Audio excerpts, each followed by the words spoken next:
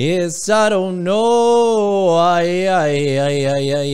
Good morning, my beautiful people. How's it going? My name is Mike Vasile, and in today's video, we're going to go talk about the 35 ways to really live on the cheap. You know, from traveling around the world and finding the cheapest way to live out of seriously a backpack and owning only less than 100 things before I moved to Bali. I want to give you guys the entire scoop. So that being said, welcome to the show.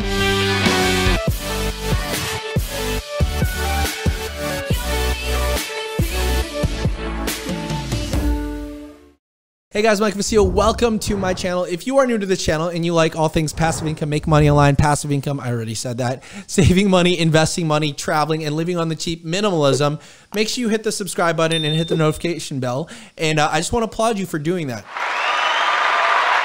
because it really does help out the channel. But with that being said, I want to do a review on a blog post I saw today and kind of like give my 2 cents on the actual necessities when it comes to not just living cheap, but to do it in a way where you don't feel like you hate your life, right? Where, you know, you have to live on the ramen noodle diet or the dollar menu diet, or you feel like you're not actually living your life and you're allowing your life to pass by. Because I think the reason why we live on this earth is to actually experience things instead of just really preventing ourselves from feeling happiness until we make enough money, right? So I wanted to go over this and just break down my thoughts on it. So this post is written by budgetingcouple.com by Vanetta Luss, and she goes over how to live cheap, 32 easy, cheap living tips. There's some things I agreed with it. There's also some things I did not disagree with, and I think there's a lot easier way to actually live cheaper. And the reason why I'm doing this video is because, you know, it's really hard watching content or reading content, because not only, number one, are you trying to get your problem solved, but number two, like from the content creator's point of view, and I know this because I'm a content creator and I understand the psychology of why people read, sometimes you create just these long lists that is really just good for marketing, right? So even though some of these steps were really good, and I wanted to give you my steps on how you could even simplify this entire process, sometimes we need to just put a bunch of steps on a blog article just so that people will click on it. That's just the plain truth, right? People psychologically are very attracted to certain numbers, especially odd numbers, as well as long lists. And even though that's good for marketing, I'm trying to get people results by having them take action, right? So what we're going to do, we're going to go over these things, but I'm going to give you guys the no BS approach. Actually, before I do and go over this, I'm just going to simplify your entire life, right? If you want to live cheaply and you want to actually, and I'm curious, do you want to live cheaply? If you're someone that wants to live cheaply, this is what I would actually recommend. Number one, find a way to detach from your job. So either have an online job, which is very low risk. I have a bunch of videos below teaching you how to make $20 to $200 with a job. And you could either do that or start your own online business. The second one is leave the country. I know it sounds weird. It sounds a little extreme. Trust me. I've been doing this for years. Thailand, Bali, Portugal, you name it. I've literally found a way to make money online. And now I live in cheaper countries so that I don't have to spend the egregious amount of things when it comes to food, right? Like $5 or $10 at Chipotle, when I can literally get like a 5-course meal for $5 or $10 here in Asia. And number three, practice minimalism. So I just added 3 to these 32 steps. If you just do that and you just found a way to just allow yourself to do that, I will promise you, not only will you find a way to live more cheap, but you'll also be able to experience more life. Which isn't that the goal with it? Like said, to live cheap. The reason why we want to live cheap isn't just so we live cheap forever, but we could actually have more of life. And if you do that, those 3 things, like I said, start an online business or work an online job. You can check the links below. I have a bunch of YouTube videos on how to make $20 to $200 an hour. Number 2, leave the country, especially when things like open up. I don't know if you can do it now, but you know, start finding a way to detach yourself maybe from your job. And it might be actually easier now because of the fact that, you know, a lot of people are now forced to work at home. So, you know, you read the book, The 4-Hour Work Week, you can literally convince your boss that you're more productive working from home. And then when you're able to work from home, then you don't have to stay at home and you can just start traveling. like what I did. Second thing, live in a cheaper country. And you don't have to be stingy in some of these countries, right? Like if you look at this, like look at all these places on Nomad List. This is where a lot of all the people that are kind of like me, we work online, they call digital nomads or whatnot. You could live in Lisbon, Bali, Berlin, Chiang Mai. I lived in multiple one of these cities and countries, and you could see the overall cost of living. $1,000 a month, $1,400 a month, $1,000 a month. This is where my sister's at, right? $1,200 a month. This is with everything: food, rent, water, salsa dancing lessons. All of that is included. I don't care who you are. Me living a great life in here is still a lot cheaper than someone living off of ramen noodles in San Francisco. It's just because of the location, right? You make in the US dollar with your online business, then you go into another place in the world that's cheaper, live your life. But then you, of course, start accidentally saving money, which is what this step is designed to do. And the third step is practicing minimalism. Try owning less than 100 things.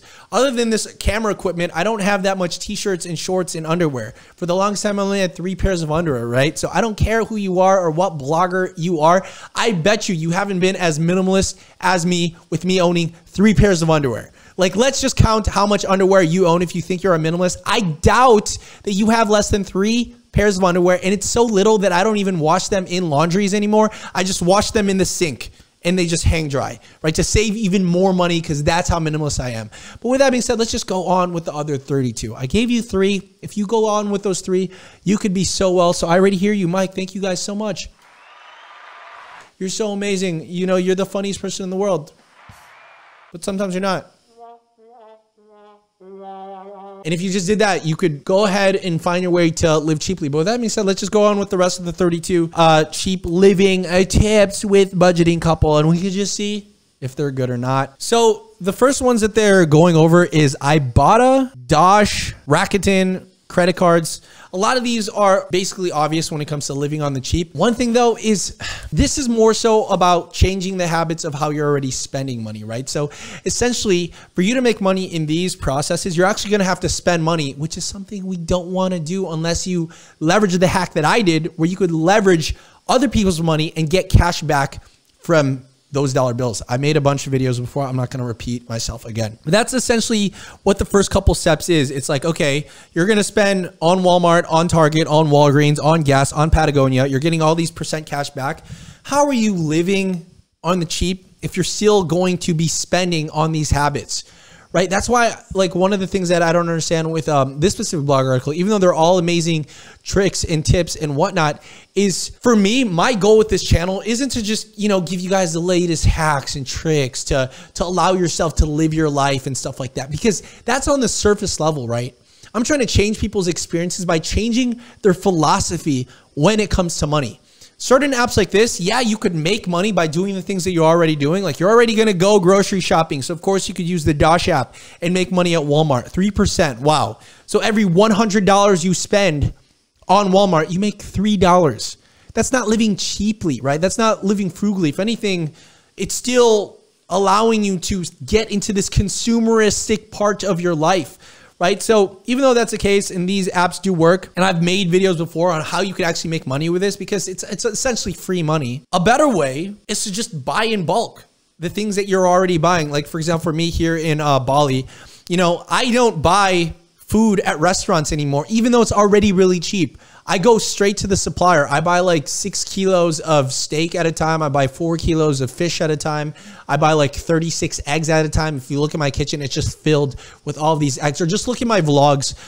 You could see just how the entire setup is. I can put it again in the link below. If you notice what I did there, what that did isn't just allow myself to get a hack to get free money, because that's not going to create ultimate freedom for yourself, right? What that did though is I'm changing my behavior.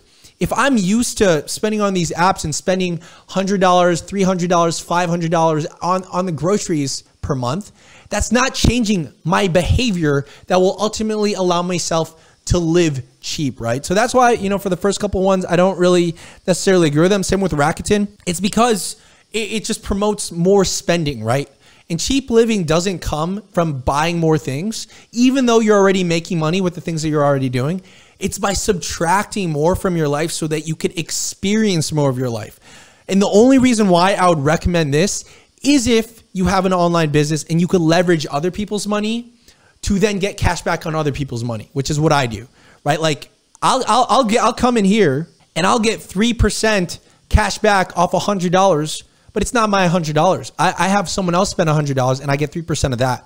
I have someone else spend $1,000 and I get 30 bucks on that. What I'm trying to do with this cheap living is to also allow yourself to give that freedom to make the right decisions so that you can set yourself financially up for life, which is the reason why to live cheap in the beginning. It's not so that you could live cheap forever, but it's so you get the habits and the identity of what it means to be wealthy by not making poor mistakes on your finances when it comes to just spending more things, which all these apps will do, will just spend more things because you're like, oh man, I'm making $3 for every $100 I spend. But it's not training the right part of your brain that will create success for you. And it goes all the way up to 6. It's the exact same thing. It's literally just apps that make you money for the money that you're already spending, which, like I said, the reason why I disagree is because sometimes you don't even have to spend the money in the first place. So that's just fixing the Band-Aid solution when in fact you could go straight to the problem, and that's your financial literacy on the fact that they never taught us financial literacy. The 7th one I completely agree with. It's the Trim app. Now this is something that cancels your unused subscriptions. So the thing about living cheaply, the reason why I agree with this and the reason why it's genius is because you know how much subscriptions you use that you don't know you're even using, and it's because it's $5 here and $7 there. You're just spending a bunch of things that you forget because we're lazy. We just see, oh, that's $5. I'll just deal with that later on, or that's $7.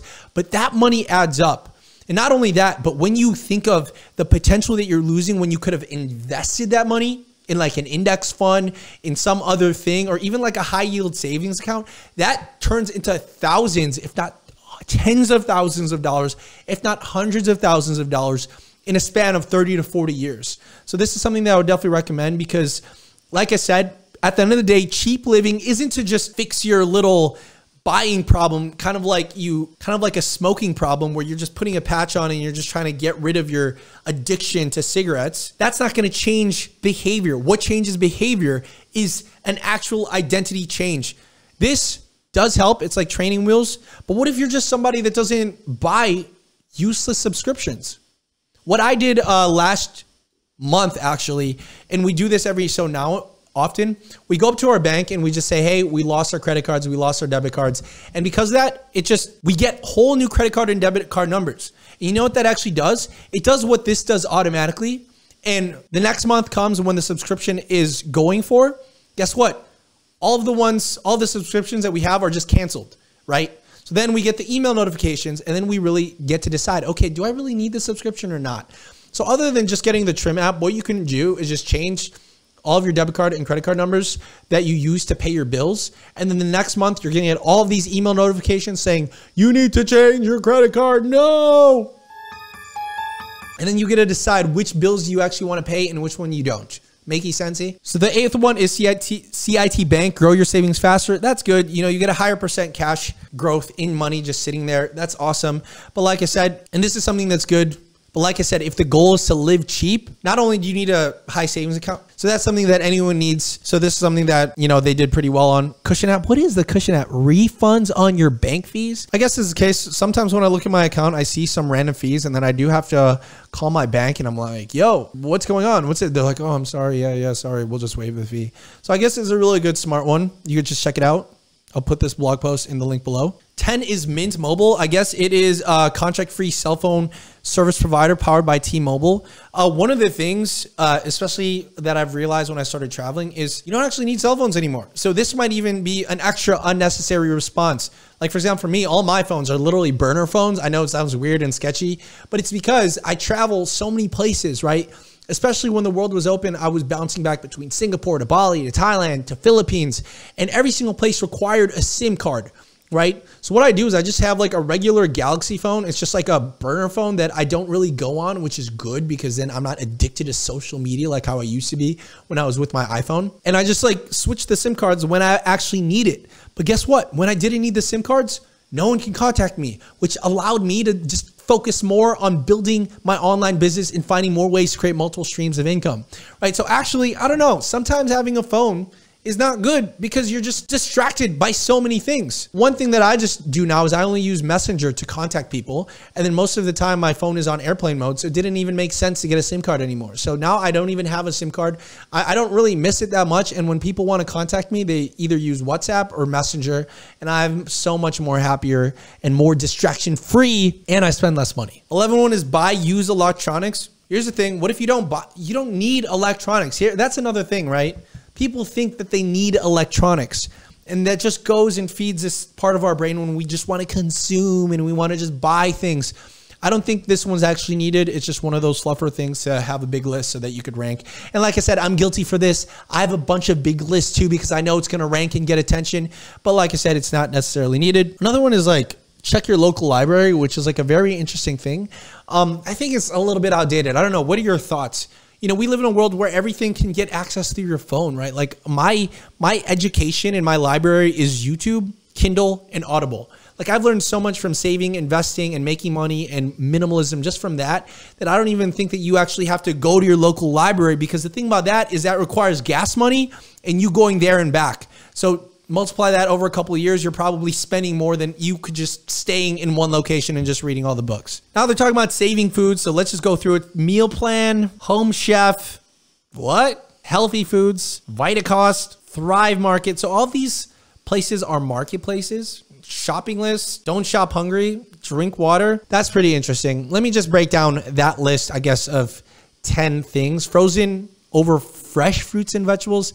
This is another reason why I moved, okay? Because when you're in America, and I know this, a lot of people are like, Mike, I can't move right now. I'm stuck in quarantine. Find a way to make money online so that when the world opens up and the travel restrictions are gone, you could then start traveling. Okay, this is just the perfect time for you to get in a hustle mode and figure out a way to work online so that when the world opens, you could leave and start doing this, right? So like I said, get an online job or start an online business. Simple as that. Are you less risk tolerant? Get an online job. You want more freedom? Start an online business. Check the links below. The reason why, like I said, sometimes when it comes to cheap living, it's not about adding more things into your life like meal plan and a chef. It's by subtracting things and finding out that you're still happy. So the reason why when I moved to Asia, life just became simpler. It's the same exact reason, like for example, with the debit cards and credit cards. When you cancel your debit and credit cards and you get new ones, you find out all the useless subscriptions that you no longer have to pay for. When I left America, I realized all of the necessities that I realized were no longer necessitable anymore. Like going grocery shopping, getting frozen fruits over vegetables, which is disgusting. How are you going to live off of frozen fruits and vegetables if you don't want to just eat smoothies every day, right? So for example, let me tell you my lifestyle. Okay. I literally live, like I said, I don't know if I told you this, but I live in Asia, right? People deliver 5 kilos of fresh steak, ribeye to me every other week. All of these are locally farmed, meaning they're sustainable and they're more healthy. They don't have like the GMO stuff that's just like in all of like the meat that we're eating. The fruits are just down the street. I see the chickens running around. Like I said, look at my old vlogs. I'll put some of my vlogs below on just what life is like in Bali. I barely wear clothes, so I don't even have to worry about buying clothes. The food gets delivered. The fruit is fresh and it's cheap because it literally grows outside. And instead of going where all of the foreigners go grocery shopping, I go to where all of the Indonesians go grocery shopping. So I pay local prices, right? Because the average salary here in Indonesia is like $200 or $400 a month, right? So imagine this. You're trying to be minimalism in living on the cheap. There's people with families here that only make $200 to $400 a month and they're doing just fine because the cost of living here is so much cheaper. That's what I'm doing here, except now I'm earning a lot from the US, but I'm saving in by how much I'm actually spending. Number 10, same thing, try grocery store apps. That's just completely minimized when you just leave the country. 11, chew gum. What? Here's a cheap and easy way to save money on food, chew gum. Here's another cheap way, try intermittent fasting, right? I'm not a health professional, I'm not a doctor, consult your local healthcare provider, but I only eat 2 meals a day and they're huge meals. I eat a lot of locally grown foods. So it's either vegetables or eggs from the chickens down the street, cows that live down the street, goat, organs, all of it's really cheap. I spend maybe $5, $10 a day on food and I'll eat good. Chew gum, chew gum. Is gum even healthy? I'm pretty sure that adds up. I don't know. What are your thoughts? Is gum healthy? I don't know. I think that's BS advice. Chew gum. Eat at home. That's something that I agree. I constantly eat at home. I'm pretty extreme, which I found out talking to my girlfriend. She likes eating out and stuff like that. And her cost is about like $10 to $20 a day when she eats out. I'm like extremely minimalism, where I was just like, you know what? I'm just going to start buying the vegetables and cooking it here. And I feel good. You know, I'm starting to learn how to cook. I'm eating the food. I feel more connected with my food. And I'm a lot more grateful because I kind of did the hard work to make it myself. Right. So that's what I've been doing. And I've been saving a lot of money. Like I thought I was saving money before by living in Asia, but then I started doing the frugal minimalistic tricks that you would normally do in like San Francisco. And now I'm like saving so much more money. Use napkins. What if you don't use napkins at all? Your hand is perfectly fine. Or a t-shirt. Or just have friends that don't care if they have stuff on your mouth. And then I guess they go through all of the things that you could just buy. Floss, re-insulate your home. Another great way to save money on your energy costs is by insulating your home. Homes are full of crevices. Plug those leaks, especially around your windows and doors, to save money on your bills. See, this is why I just don't understand it, right? Because like I said, a lot of these problems could be fixed when you just don't follow the traditional pathway of get a mortgage, get a house, get a big house. You have to buy a bunch of things. You would get a big refrigerator, so you have to fill it with a bunch of food. It just doesn't make any sense. I think we're moving to the world where the world is turning to be, it's becoming borderless, right? So you're no longer going to be associated by a nationality or a city or a state or a country, because more and more people are working online. We can move about. We're not going to have to worry about, you know, crevices and energy bills, because the business owner that owns the Airbnb would have to worry about that. Like what happens with me, like a couple weeks ago, we had a mice problem, and then we had the owner take care of that. And that's basically it. Thank you so much, Vanetta Lusk, for coming in and giving your 2 cents. I'm really curious how you guys are saving money, how you guys are practicing cheap living. Like I said, a lot of these were good advice, but I think a lot of this could also get simplified by just following the basics. Work online, $20 to $200 an hour job, a free YouTube video, check it out below, or start an online business. Number 2, leave America. Oh, Mike, but I don't know. You don't have to stay there, and you could live in all of these tropical locations. Let's look at this. Look at these sights and scenes around the world. And these are what people are doing. This is what this site is literally made for, to share with you what other places around the world you could live in, right? And I've been in Georgetown and Warsaw and Porto, Portugal, and Toronto. Okay, Toronto's weird. Look at this. $3 grand a month for Melbourne or Toronto, in Australia or Canada. And you could see why some of these people live even cheaper. You save $1,000 living in Lisbon, $2,000 living in Chiang Mai. Like I said, let's pull this up. This is the thing. You could start seeing if it's good with family, if it's good with internet, the air quality, the safety, quality score, happiness, friendly to foreigners, nightlife, peace, hospitals, LGBTQ friendly. Like there's, like that's why I don't understand. I think the reason why I want to make this channel is I just want to open up your mind to what is actually out there, because there's a world out there, and you don't have to die in the same city that you were born in, that you went to high school in, that you went to college in, that you've never seen out there. And like I said, this was my worst fear. This was my worst fear. And the reason why I wanted to live cheaply and frugally was so that I could start doing this, guys. So hopefully this helps. Comment below what you like best. Subscribe to the channel and hit the notification bell and leave a like if you feel generous. And I hope you do. And for everyone else, I'm just going to go talk more about raw mindset stuff on my second channel. So subscribe to my second channel as well. All the links are in the description. Thank you so much, Budgeting Couple, for giving your advice. I agreed with a good amount of stuff. Some things I did not agree so much with, but like I said, a lot of it was good value. So I really appreciate you guys for creating this content. And with everyone else, I'll see you guys tomorrow. Love you guys.